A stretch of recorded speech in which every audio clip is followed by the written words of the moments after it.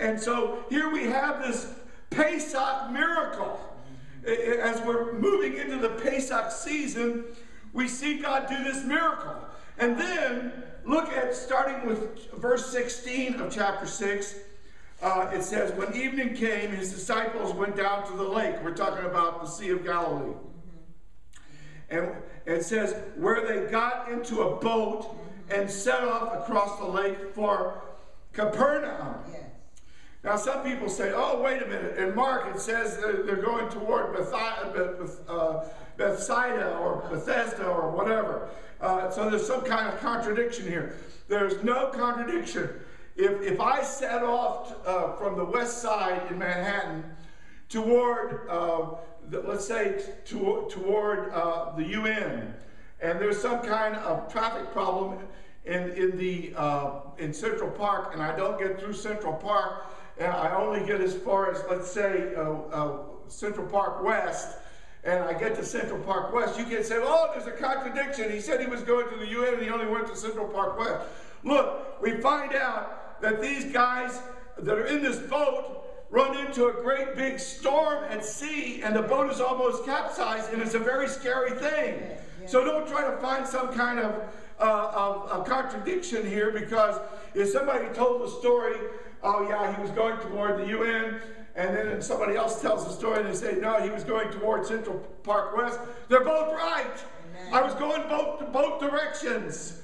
But look what it says here. By now it was dark, and Yeshua had not yet joined them. A strong wind was blowing, and the waters grew rough. When they had rowed 3 or 4, it says 3 or 3.5 miles, they saw Yeshua approaching the boat, walking on the water, and they were terrified. Now, let me just continue to read this. We find out from another source that he had gone up to pray, but then he saw that they were having trouble, and there was no other boat there to get him from point A to point B, and so that was the other part of the story here. And it says, and it says they were terrified, but he said to them, "It is I. Don't be afraid." Then they were willing to take him into the boat, and immediately the boat reached the shore where they were heading. Yes. The next day, the crowd that had stayed on the opposite shore of the lake realized that only one boat had been there, and that Yeshua had not entered it with his disciples, but that they had gone away alone. Then some boats from Tiberias landed near the place where the people had eaten the bread after the Lord had given thanks. Once the crowd realized that neither Yeshua nor his disciples was there, they got into the boats and went into Capernaum in search of Yeshua. Now, here's the point. The author of this document is aware of the other accounts. Yes, yes. And he is giving here an objective proof that the other accounts are right. Because here you have all these eyewitnesses that there was one boat. His disciples were in the boat, and he wasn't. They went from point A to point B. The question is, how did he get from point A to point B? There was no other way. There was no other boat. There was no other means. You're going to say that he swam from point A to point B. You're going to say that he treaded water and he got out there and he waded and he somehow got from point A to point B that way. Listen, all these eyewitnesses know that he did get from point A to point B, even though they can't tell you for sure how he got there. But the ones in the boat saw him. They saw him walking on the water. Now listen, friend, if I can feed 5,000 people and I can suspend the laws of physics and do all this with a little boy's sack lunch, then I can also suspend the laws of physics and walk on water. Amen. As a matter of fact, if I am the Zun von der Räubischer, the Elohim Haben, the bar enosh coming on the clouds of glory. Listen, friend, if I can walk on the clouds, I can walk on the water. Hallelujah. You have to know that you have to know who you're dealing with here. Amen. And I believe Daniel. I believe the book of Daniel. I've read the book of Daniel. You've got to read the book of Daniel. And you know, in the book of Isaiah, we know that I believe it's in chapter 45 or so that it names the king, the Persian king, Cyrus. But there's one problem with that. This is like 150 years before the guy existed. How in the world can Isaiah know his name before he existed? 150 years before that. How could he know? And here's the thing that really blows your mind. You say, well, you know, that's just the Bible. There's a lot of myths and stories in there. And a lot of things happened after the fact. And then they write it down like it was a prophecy and all that. But here's the problem with your skepticism. There was a man named Josephus. He was a historian.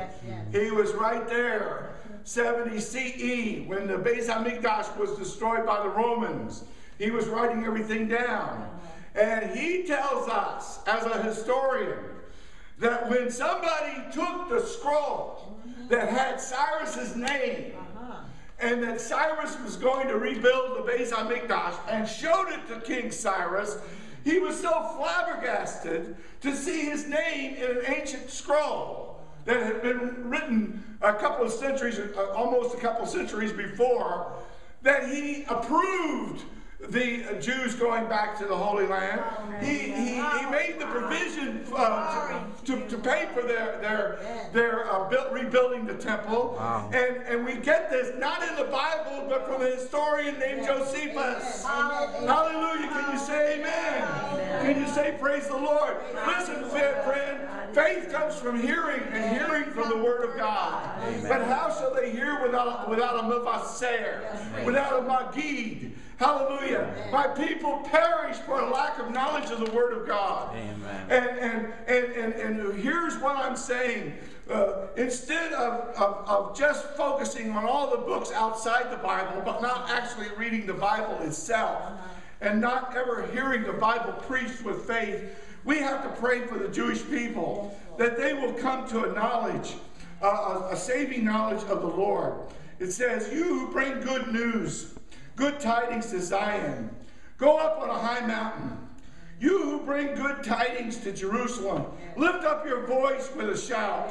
Lift it up. Do not be afraid. Say to the towns of Judah, here is your God. Hallelujah. Here is your God. Hallelujah. And that's what we got to do. So don't lose the glory of your vocation, friend. You've been called. Now, the other day I was walking around in Midwood, and I saw a little advertisement. It says, a reliable driver is needed to make a delivery. A route is needed to send a package. A messenger is needed to deliver stuff. Someone is needed to drop off something to the people. A responsible courier is needed to make a delivery. And then it talks about someone helping you with whatever you've left or overlooked accidentally. And then it says a daily route to Williamsburg, Borough Park, Flatbush, Muncie, Monroe, that would be Spring Valley, and also above that Orange County and Rockland County, Lakewood, and Crown Heights. Hallelujah. And then it shows a little driver, and it shows him making the delivery. And I'm telling you, this is what the Lord wants you to do. Hallelujah. And this technology that you've been given, oh, hallelujah, this cell phone that can have a GPS